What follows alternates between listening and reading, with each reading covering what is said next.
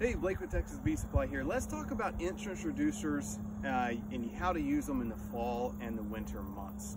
So an entrance reducer, it's in the fall and winter, its goal is really to shrink down the entrance a little bit to help keep the hive a little bit warmer. As your hive goes through the winter, they can protect the hive a little bit better from mice, which actually like to move into a warm hive in the winter months, and so a smaller entrance helps them just a little bit. This is not a critical element going into the winter. Commercially, we don't use them at all. On a small scale though, it doesn't hurt. So I usually like to put them on in mid to late October. About the time the daily temperature is in the 60s during the day is a great time to put these on. Before that, you could actually overheat a really strong hive if you still got daytime temperatures in the upper 70s or in the 80s. So for winter installation, what I like to do is I never use the smallest hole. I always use the largest hole. And you actually want to install it what looks like upside down.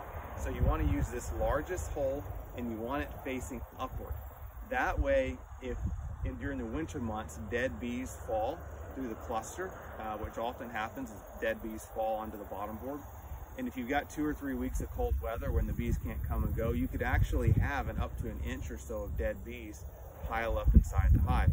And if that happens, and the entrance reducers like this, they can actually pile up and cover up that entrance. We don't want that, so we turn it upside down, and that way if dead bees pile up, they're not as likely to cover up this entrance.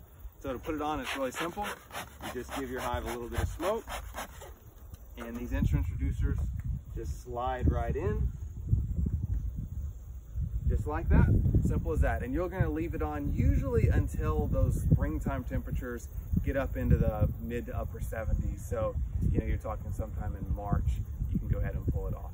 There you go.